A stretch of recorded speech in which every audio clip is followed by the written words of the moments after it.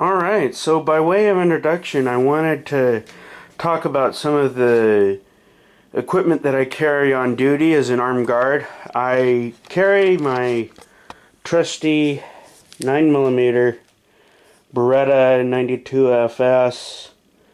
92FS. It's a nice little gun, it fits real big. I like the laser that I installed in it. I like the walnut grip. How you turn off the laser. Nice safety. Don't want to accidentally shoot myself. Fortunately, I've never had to use this on duty, but I have had a couple of people pull knives on me, which was pretty scary. But fortunately, I was able to talk them into putting the knives away before I had to use this to defend myself. Before I shoot somebody, obviously you want to use the least amount of force necessary, which is why you bring with you on duty a variety of options to take care of whatever threat you're being presented with. So I wanted to talk about some non-lethal defensive options that I've got at my disposal. This is my OC, police grade mace, that I can carry because BSIS from the state of California gives me the permit to carry police grade mace, but not in the same quantities that police can carry. I don't have as much. I also carry 2 sets of handcuffs on duty, so when I've got my prisoners, I can keep them locked up. As an armed guard, I've had a number of opportunities to use these handcuffs to make sure that the prisoners that I have stay my prisoners and that they don't escape or anything like that. Whenever I'm on duty, I also always have in the back of my mind the Holy Bible, and the commands and the rules and the reasons that I have to do my job that I do as an armed guard. The whole reason why I'm an armed guard is because of some of the commands that are in the Holy Bible. And some of those things are things that I want to be able to talk about today. On duty, I also carry my trusty C2 taser. This is the taser that you can see the green light to show that it's ready to fry somebody. The charge that shoots 15 feet into the back.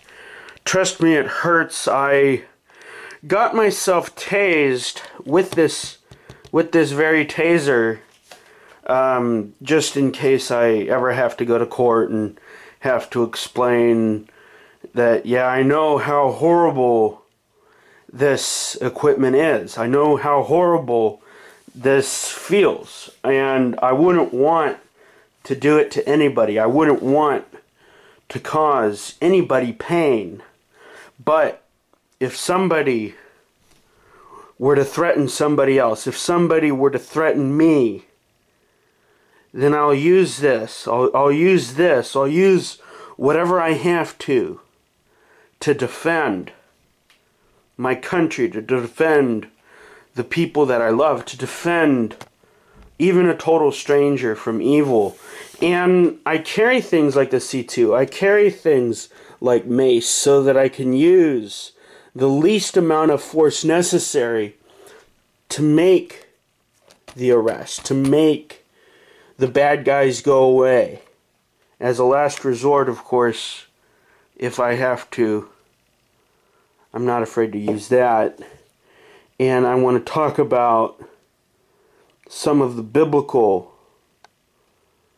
responsibilities that we have as Christians to defend ourselves, to obey government, to defend the innocent from the wicked in this world. Over the years, Christians haven't done a particularly good job of talking about the need for self-defense. We haven't done a particularly good job of talking about why we as Christians should protect other people. Why we as Christians should put our lives on the line if necessary to protect our family, to protect our neighborhood, to protect the people that we love. I want to read from the Bible. Jesus says, "Blessed are the peacemakers, for they shall be called sons of God." And God doesn't want us taking revenge. God doesn't want us going out and looking for violence. He doesn't want us to be angry people.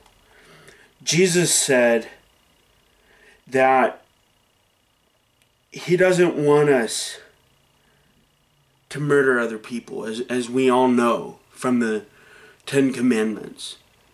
And I don't want anybody to think that I'm encouraging murder, because I'm not. A lot of people want to misconstrue what I say, and they want to make it sound like I'm encouraging death, or that I'm encouraging people to kill other people. And I'm not. I'm not saying that at all.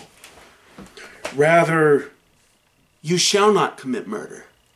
That's a commandment, and you can't get away from it. And the last thing that I would do is tell you that you cannot listen to the commands of God. We must listen to the commands of God. We must not murder. Jesus said, "You have heard the ancients were told, you shall not commit murder, and whoever commits murder shall be liable to the court. But I say to you that everybody who is angry with his brother shall be guilty before the court. And whoever says to his brother, you are good for nothing, shall be guilty before the Supreme Court. And whoever says, you fool, shall be guilty enough to go into the fiery hell." The last thing that I'm doing is saying that you should go out looking for a fight. The last thing that I'm saying is that you should go out and try and find someone to kill. As Christians, we need to be the peacemakers in this world. As Christians, we need to be the salt of the earth. As Christians, we need to do everything that we can not to promote violence. In the past, it was taught an eye for an eye. But Jesus tells us not to resist evil.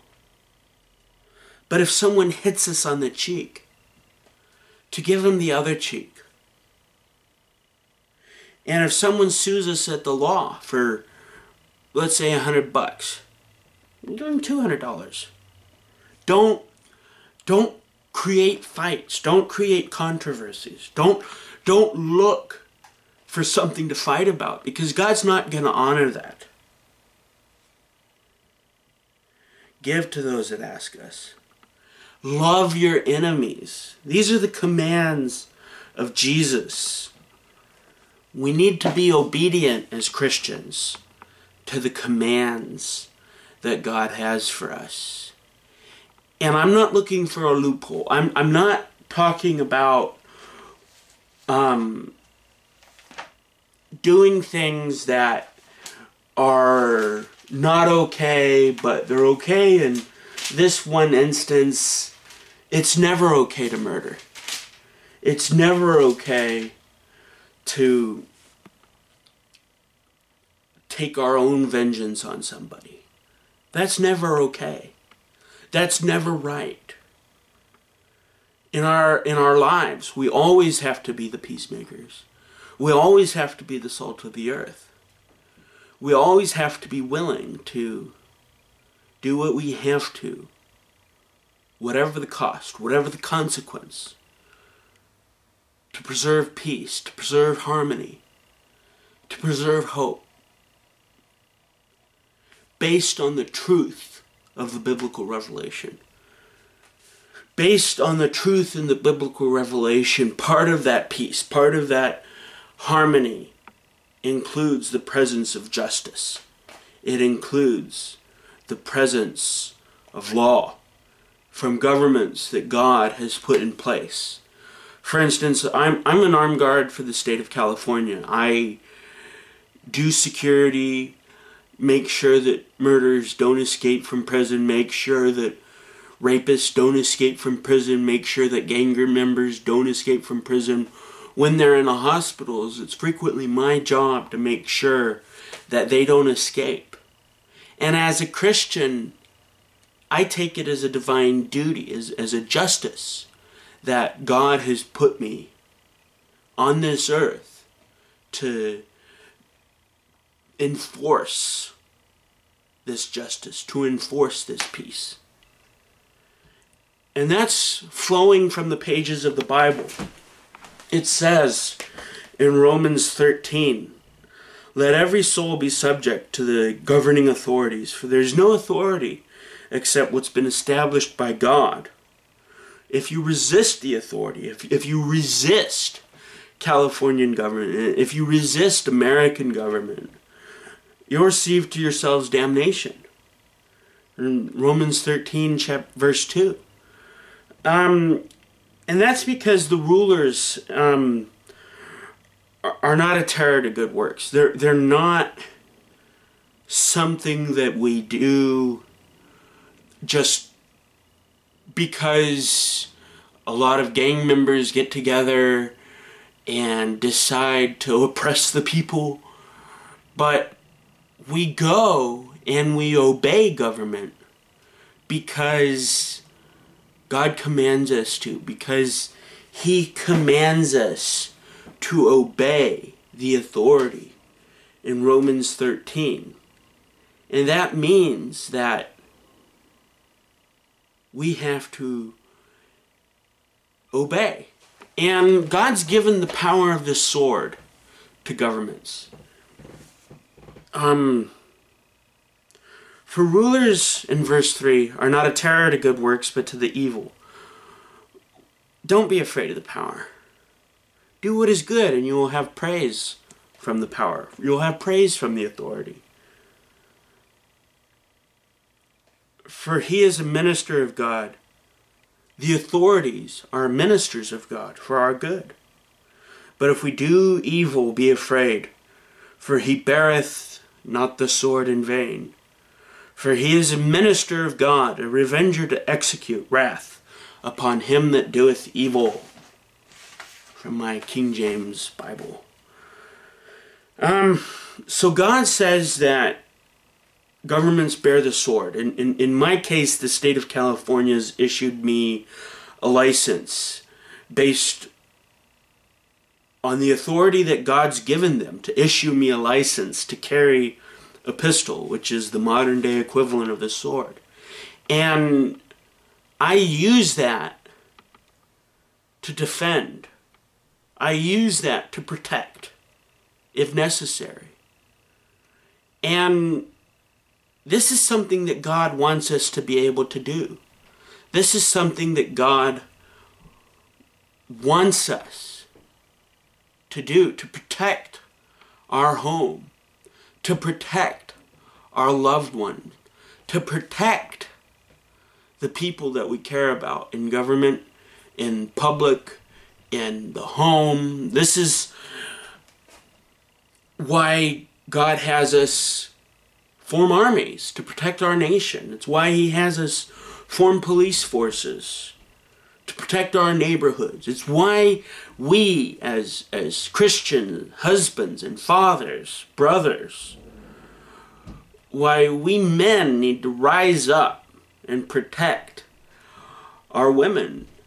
It's why I bought taser for my wife so that she can protect herself, because